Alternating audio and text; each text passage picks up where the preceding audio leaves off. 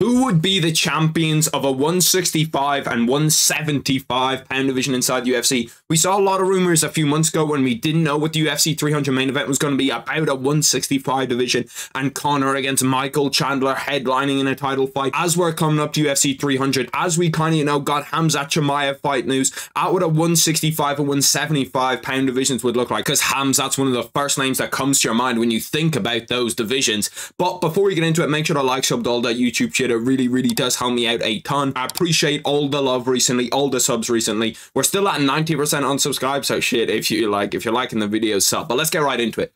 We're going to start off with the 165 pound division. Obviously, this is all hypothetical, and you're kind of looking at it like, how would this guy do against this guy? How would this guy, would he be able to make the cut? Would he go up to 175 or 165? So I don't have people in two divisions. You're either 165 for me or 175. So if you see someone at 165, you're like, oh, why is he not at 175, or vice versa? That is why. They're only in one of the two divisions, when obviously there's a few guys on this list that could easily go in between both and possibly be double champs in between both. The first guy that we're going to start off with is a guy that lost the title fight last year, at the end of last year. It's Colby Covington. Colby Covington, I feel like when 165 has been floated around, is always a name that comes up towards the top of the division. And people are going to say, oh, Colby Covington's washed now. Look, he lost to Leon. He hasn't been a rank on the roster. And I don't entirely disagree. But I think that it's difficult for a guy like Colby to get super motivated for fights anymore. When, you've lost to Kamaru Usman, going into that Leon Edwards fight, you lost Leon Edwards. I think now we could see a downturn in Colby, and he's perfect for this 165 pound division. He is quite literally perfect for the division. He fights at his natural walk-around weight, or at least he says he does. When you see him inside the octagon and see him outside the octagon, it's not that crazy to think that he fights at his natural weight. So he would, have that advantage. He'd be a little bit bigger as a 165er. He, wouldn't have to go up against guys like maybe a Khamzat Chimaev at 170 that, are huge for that weight class, and some other big guys that are at 170. So I think Colby Covington would do really well there. The guy after this we have to talk about is a guy who I'm probably picking to be the champion of 165. If you gave me anybody to bet my money on right now to be champ of 165, it would be this guy. It's a pound for pound #1 Islam Makhachev. Obviously, this would shake things up at 155 as well. So we'd have to look at, who would be the champ of 155. It really shakes up about 4 different divisions. But I'm only going into 165 and 175 for right now. But I think Islam would move up to 165. He's talked about, moving up to fight Leon Edwards at 170. He's talked about trying to do the things that Khabib never did, even if he doesn't phrase it like that. Trying to get ahead of Khabib in that conversation, because Khabib never did become a double champ. And I think this is a division like Colby Covington that suits him pretty much perfectly. Those Dagestanis, they cut so much weight to get down to 155, and then they'll rehydrate all the way. We've seen those guys walking in at like 185, 190. We know that they're huge. So I think Islam Makhachev having to, cut a little less weight, being a little bit fresher, I think that would do him a world of good. And the only time we've ever seen him lose was when he just got KO'd. And you have to think that has something to do with the weight cut as well. That has something to do with cutting to 155. The only slight thing that could be a problem for Islam Makhachev here is there is guys that I'll talk about here that are big 170s, yeah, that I think can cut down the extra 5 pounds. There's some guys where you're like, there's just no way he's making 165. But there is guys at 170 that can make 165, and Islam Makhachev would not weigh more than them. He would not be bigger than them. So I think that he's probably tied for the 165 pound, champion, who I think would be the champ, with another guy who I'll bring up later, who is currently at the 170 pound division. But Islam Makhachev, he wouldn't have to cut as much weight. He would be fresher. We've seen some issues with his cardio against Volkanovski. We saw him gas out a little bit. That would help that again, 100%, having the ability to, be that little bit more fresh. After that, we have one of the 170s that, I think could cause Islam Makhachev a bit of problems. He's not the guy that I think will really beat him, but he's the guy that I think could cause Islam Makhachev a lot of problems with that 165 pound division. It's Gilbert Burns. When we've looked at Gilbert in his last few losses, you kind of see him lose to JDM. You see him lose to Khamzat Chimaev. You've seen him lose to a lot of big 170s. JDM walks around at what, about 189, 190, which isn't huge for 170, but he's not cutting down to 165. He's not making that cut. So I think that Gilbert Burns at 165 could cause problems for 155ers that are coming up, because Gilbert's still big, and with the skill set that he has, with the problems that he can still cause to guys like JDM, who was beaten until like the last minute till he got knocked out, like Khamzat Chimaev, where some people still argue that he won that fight, I think that he could cause a lot of problems to these smaller guys, like an Islam Makhachev, like a Charles Oliveira, who, they're not small, but they're smaller compared to Gilbert Burns, who's been fighting 170s. And Gilbert's jiu-jitsu is something that, you know, we kind of look at Charles Oliveira and say, wow, he's got phenomenal jiu-jitsu. So does Gilbert Burns. Gilbert Burns is another guy in the UFC. Him and Charles, two of the very best. So I think that Gilbert against Islam Makhachev, if that's who you're picking to be a 165-pound champion, I think Gilbert and Islam is pretty close on the feet. I don't think that there's like a huge gap either way. You can argue Gilbert's had better performances on the feet. You can argue Islam Makhachev knocking out Volkanovski proves that he's better on the feet. But the thing is, in the ground game, I think that's where things get most interesting. Gilbert's jiu-jitsu against Islam Makhachev's wrestling and his submission wrestling. And I know you're probably going to say to yourself, well, listen, like he's just gonna get him out of there. Islam Makhachev's going to be able to wrestle fuck him, and Islam Makhachev's going to be able to submit him. Khamzat couldn't. Khamzat couldn't submit him. And Khamzat's a huge guy for 170. He's at 185 now because he couldn't make 170. And he, one, didn't want to go into Gilbert Burns' guard. He just didn't want to go in there. And two, couldn't submit him when he submits pretty much everybody. So I think it would be a very, very interesting matchup at 165. I think a lot more interesting than people give it credit for. After that, we have Justin Gaethje. Justin Gaethje, another 155er that I think, you know, he's big for that 155 class. I saw a video about 9 years ago where Justin Gaethje was saying, oh, I only stay about 10 pounds above 155. And I was thinking to myself, okay, well, maybe I won't put him in here. But if you look at Justin Gaethje against Fiziev and against Dustin Poirier, there's not a hope in hell that that fucking guy is 165 walking around. He looked huge for those fights, definitely cutting a lot of weight. I'd say he walks around at maybe 180. Like, he is jacked for those fights. When you see how big he looks compared to a Dustin Poirier, when you see how big he looks compared to a Fiziev, Fiziev's not a small guy either. Fiziev is a guy who was talking about the 165-pound division. When the rumors were out about it, he was saying, oh yeah, it's real. It's going to happen. And if you look at Justin Gaethje compared to Fiziev, a guy who wanted to go up to 165, it would be a long day for Fiziev considering how big Justin Gaethje is. But Justin Gaethje, definitely a guy at 165. You'd look at him as a contender. I'm not sure if he's the guy that profits the most out of a 165-pound division. I think at 155, it does help him that he's big. And we already know he's got a fucking granite chin anyway. So you can't say chin. His cardio's always looked really good. No matter who he goes up against, he's had 5-round bangers. He's had 3-round wars. So I think that 165, it doesn't hurt him and it doesn't help him a bunch. But you have to mention his name when we talk about 165. After that, we have Conor McGregor. I had to bring him up. There's just no way I couldn't bring him up. He was the guy that was meant to fight against Michael Chandler when all the rumors came out. I can't even remember if this started from like Twitter rumors and it was just some random guy put out the idea and everyone was like, oh, that would be sick. Or if it was like actually credible rumors from a big MMA source. I can't remember it. But Conor at 165, him against Michael Chandler would be a banger. And it's kind of at that nice weight class for Conor. Because Conor's too small for 170s. We've seen him be too small for 170s. If you think it, who's at 170 now? Leon, you could say that it's a decent matchup for Conor, but I think Leon's a bit too big. He's 6'2", he's a big guy. Look at Shavkat. Shavkat's a big guy for 170. Look at Bilal. Bilal's a big 170. Khamzat Chimaev, all these guys. I think that Conor's just a little bit too small for 170. And he might even be a little bit too small for 155 if you're talking about Islam Makhachev, Charles Oliveira. But I think that 165 is that perfect place for him because he doesn't want to cut weight anymore. He doesn't want to go down to 145 and drain himself completely, which if I was as rich as Conor, I completely understand him not doing it. But at 165, I think he could give some very difficult matchups to some very good guys. A Justin Gaethje fight at 165, oof, take my money. A Dustin Poirier fight at 165. Dustin's someone who I think is a little bit too small for 165, so I didn't bring him in this conversation considering that he said he walks around at like 172 outside of camp. I didn't think that, 165 is his division. I think he could probably dominate 155 if all of these guys move up. But Conor against an Ian Gary at 165, Conor against a Charles Oliveira at 165. Yeah, we could have some banger fights. After that is the guy I did mention, Shavkat. Shavkat is the guy that I think could rival Islam Makhachev at 165. He is phenomenal. The guy is unbelievable. And he's not huge for 170. When you look at the big time 170s, okay, you've got guys that are, like 6'3", 6'4", at 170. You've got guys that look jacked. But when you look at walk around weight for Shavkat, he walks around at about 185, 187, from what I could find. It's difficult as fuck to find people's walk around weights just because they don't really say it all that much. But from what I could find about Shavkat, he walks around 185, 187. And the guy is a monster. And he's not huge either. He's one of the ones that 100% could jump between 165, 175, because in this hypothetical, we're axing out 170. We're getting rid of 170. But I think between 165, 175, Shavkat could for sure become a double champion. And how do I think he would look at 165? Against, comparing against all of these guys. Oh my God, would there be some fun matchups? Shavkat, Islam Makhachev. Oh my God, banger. Shavkat, Justin Gaethje. Shavkat, Charles Oliveira. Oh.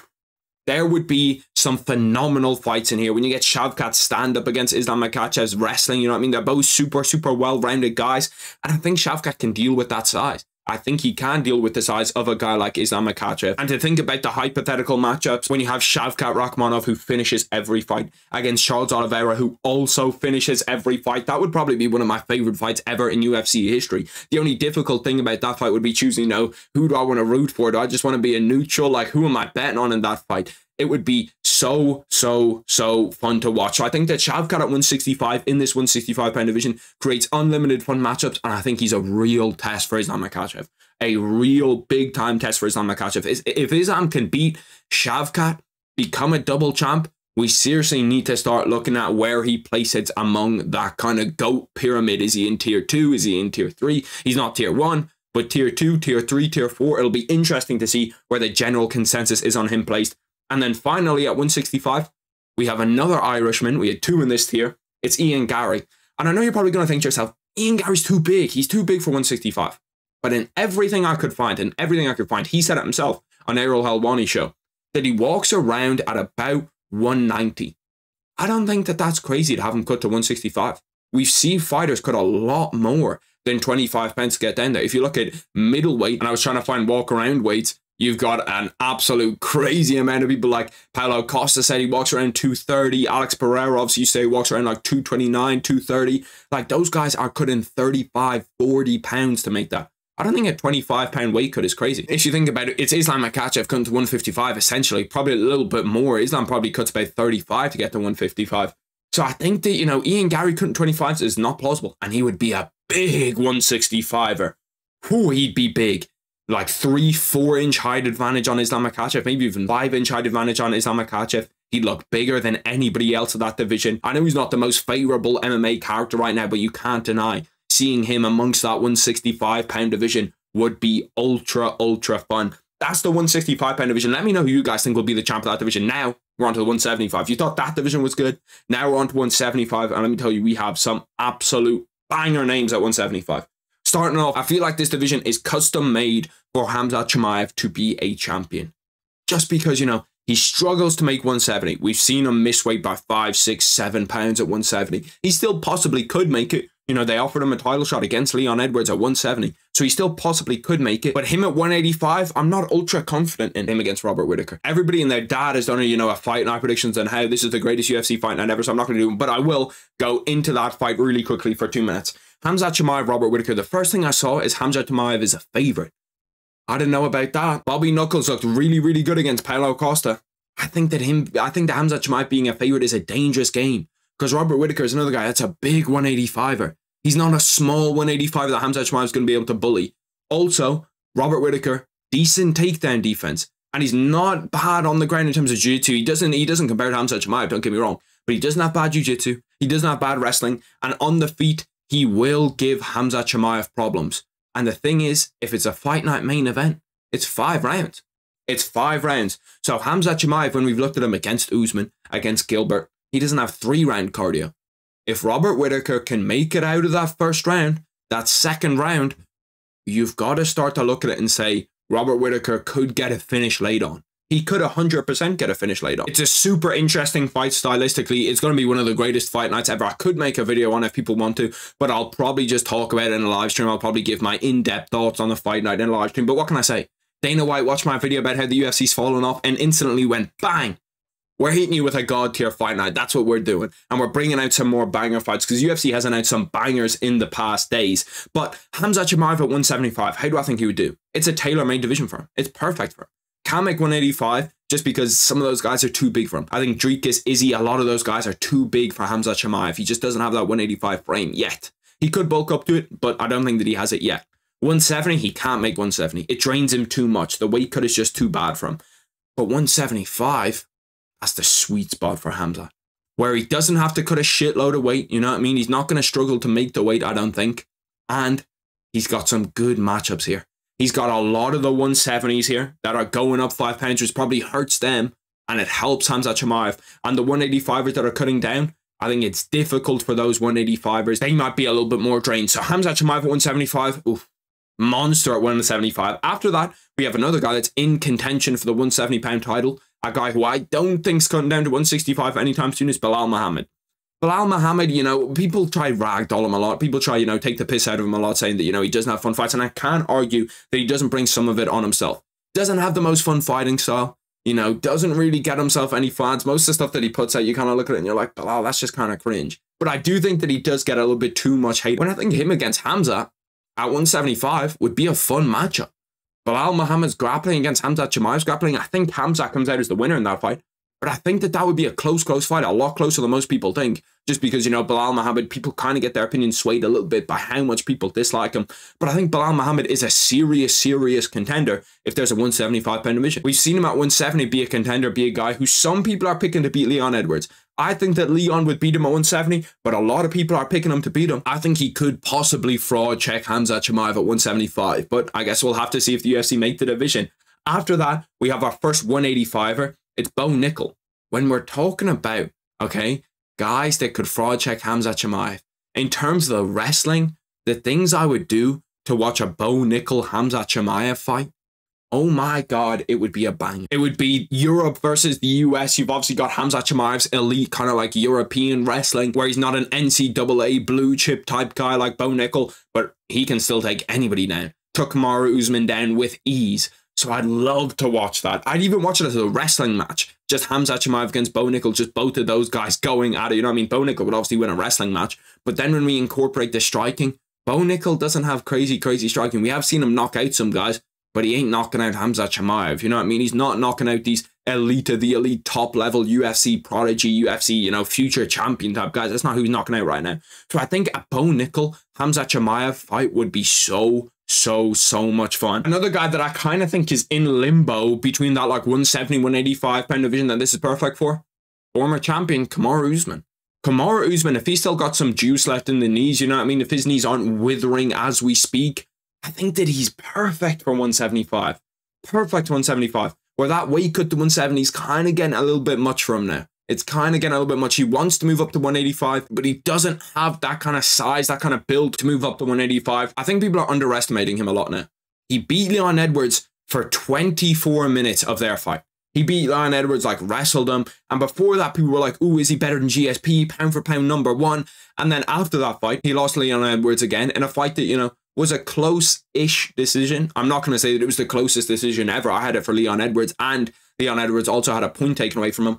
But I think that, you know, people are starting to disrespect him a little bit too much. Took that Hamza Chimaev fight on short notice against one of the baddest men in the UFC, going up a weight division, and put up a really good fight.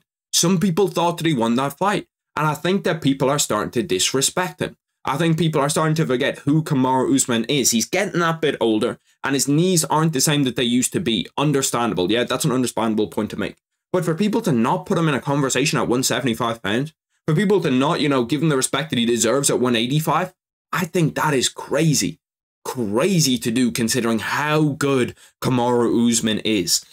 After that, we have the man that beat Kamaru Usman. It's Leon Edwards. We had to talk about the champion at 170, at 175 pounds too. Leon, all of you guys know how big of a fan I am of Leon Edwards. How I think that he's underrated and disrespected as a UFC champion. I think that, you know, in terms of pound for pound numbers, he should be ahead of John Jones right now, pound for pound. And that's just because, you know, John Jones right now probably shouldn't be as high as he's on the pound for pound list, even though I think he gets way too much hate. I'll probably make a video about that soon, about how much hate John Jones gets recently, because I think that people are starting to forget, as we have this influx of new fans into the UFC, which is great, don't get me wrong, people are starting to forget who John Jones is and what John Jones has done inside the UFC. But Leon Edwards, I think he's a phenomenal fighter. Pound for pound #2 for me right now.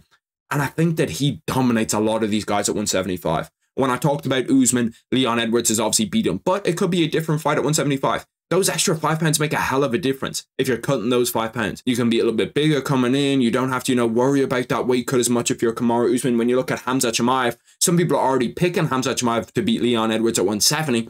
I think Leon gives him problems. I think Leon gives him problems because Leon has great submission defense, a great gas tank, and an elite kickboxer and an elite striker. And I think that Leon Edwards is one of the most well-rounded champions inside the UFC now. It would be a great fight. I would love to watch Hamzat against Leon Edwards. And I think Leon Edwards takes it. I think he's the guy that I'm picking to be my champion at 175. And then finally, for 175, we have Jack Della Maddalena. Without talking about one of the rising stars at 175. Just beat Gilbert Burns in the rankings now. called out Shavkat Rakhmonov's name. There's not a whole lot of people in the world, in the UFC, anywhere, any weight division. There's not a whole lot of heavyweights that would call Shavkat Rakhmonov's name. So JDM got a lot of balls for doing that. And the thing about walk around weight with him is that he walks around about 189. I'm pretty sure he fought UFC 284, if I'm getting the numbers right, where they released his in-octagon numbers. And I think he was at 189 when he's inside the octagon. And I don't think that's bad. I think that's a 14-pound weight cut, and he can put on that little bit more muscle. And we've seen, holy God, can this guy box? Holy shit, can JDM box? Coming from a guy that, you know, I've boxed a little bit in my time, I kind of, you know, can pick out a good boxer when I see them inside the UFC. JDM's got clean striking, really, really clean. You can see that, you know, his defensive movements are really good too. In the pocket, outside the pocket, got a good jab. He can do pretty much everything in terms of boxing, and I think he gives everybody on this list problems. Another guy that's kind of like a rising contender, that's the 165, 175 pound champions, and who I think could be champions in those. Let me know who you guys think could be champs in 165, 175, and I'll catch all you boys tomorrow. Peace.